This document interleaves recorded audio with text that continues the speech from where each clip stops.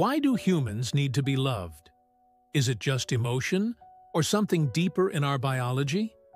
Love triggers brain chemicals like oxytocin, dopamine, and serotonin, boosting happiness. Our brains evolved to crave connection. Isolation once meant danger or death.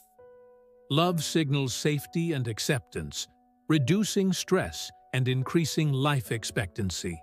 Babies deprived of affection show stunted growth and cognitive delays. Love is vital.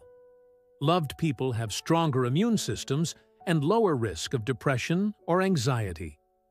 Human touch and bonding activate reward systems like food or survival signals. Social rejection activates the same brain areas as physical pain. Love heals both. To be loved is to belong, and belonging is one of the deepest human survival needs.